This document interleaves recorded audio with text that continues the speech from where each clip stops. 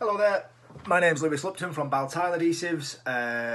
Welcome to your BAL Tiling A to Z, and today we're going to talk about G for grout. This isn't about every grout that BAL does or anybody else's does for that matter. It's just some watch points and things that you should be aware of that's going to help you get the best coloration or the most consistent finish to your grout joint. So clearly it's a topic for debate and how to maintain a consistent colour and finish to the grout. And the first thing, or the key thing to bear in mind here, is that grouts are conditional.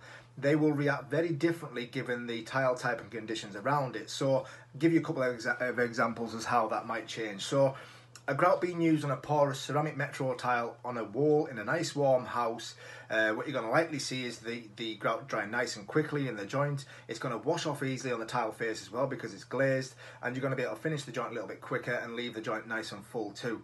Now, the very same grout from the very same bag will behave very differently when used with a porcelain textured wood plank effect tile, for example, on a cold floor in the very same house.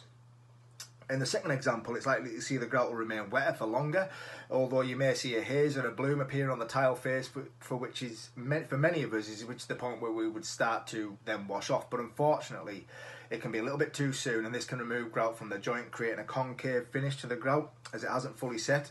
And of course, that leaves places for water to pool if you're a bit heavy-handed with water, and again causing localised dilution. On floors, we also tend to apply grout to larger areas, which means that by the time we go back to start removing excess grout, it's becoming ingrained in the tile, causing us to again use more water to wash, again hollowing out joints potentially, and again causing localised dilution or indifferent dilution in the grout in the joint. In the second example, is a typical installation that the industry sees, and all too commonly it can affect the consistent coloration of a cement-based grout. So what can you do to avoid potential issues? So first thing will be to always make sure the adhesive used to fix the tiles is fully set or cured, and obviously in the case of ready mixes it's a minimum of 24 hours, not the same day, and not 24 hours is the be all and end all. It's a minimum of 24 hours, so always be aware of things like that. Or look at the bag, for example. If it's a standard set, it could be 16, it could be 6 if it's something like the Flex one from BAL, but always be aware of the set times of the manufacturer's adhesive. Be aware of the conditions and the situation, such as the weather, tile type, or even water temperature. Use clean trowels, floats, and clean buckets.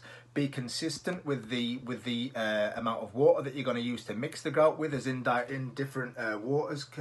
Amounts can again dilute in different colours, and you can almost see the coloration change from mix to mix.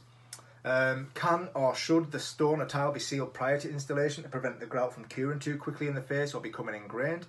Would temporary tile protection such as the BAL protective sealer prevent overworking and overwashing?